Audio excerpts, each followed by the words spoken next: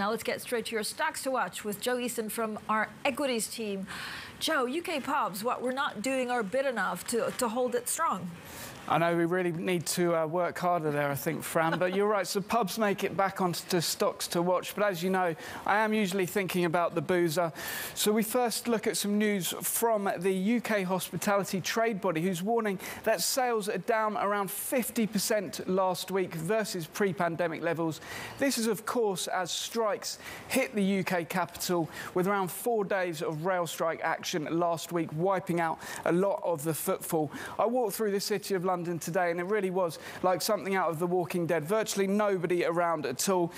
This comes amid warnings from several analysts, including Deutsche Bank, who we spoke about around a month ago, warning of a lost year for UK pubs next year as people are forced to spend more on their energy bills and their mortgages and have less time for pints of beer. Profits could fall around 35% for the sector into the new year, according to those analysts. And these strikes are really the last thing those companies need, judging by the share prices that we see on the screen here for the likes of Wetherspoons and Mitchell & Butler. Joe, good morning. You said your head is always in the boozer. I saw on the board the next thing you're looking at is chip makers. You're not talking about pub chips, are you? That's a great segue there, Mark. I'm a big fan of that one. Who doesn't like chips at the pub? That is a good one. But we are, of course, talking about semiconductors. Micron, the US company, the largest maker of memory chips in America, having some really bad numbers last night. Their sales down 47% on the quarter, and they're predicting a wider loss than expected as well. And we did see some weakness, not a huge drop, a couple of percentage points for Micron. There's a big glut in supply in terms of chips at the moment, in terms of semiconductors. So Micron's saying they're going to cut investment, they're going to cut production as firms are reducing their orders for things like smartphones and computers, all the things that go into the consumer world.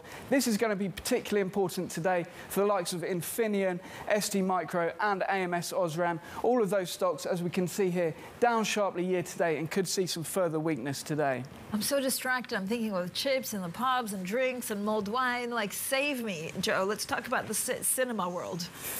That's right. So we move on to cinemas, and there was a report yesterday saying that everybody's favourite meme stock in the US, AMC, considered buying the European assets of Cineworld, the London-listed company that you will remember went into bankruptcy in September.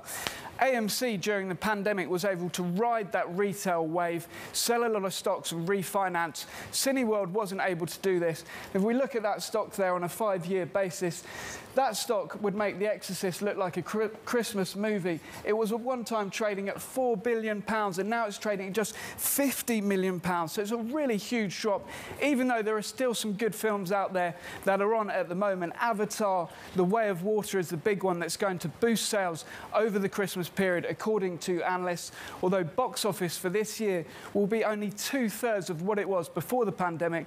We're all at home watching Netflix rather than back in the cinema. There could be some more pain for that stock today. As we see, over 5 years, down 99%. That really is a horror movie for that one, Fran.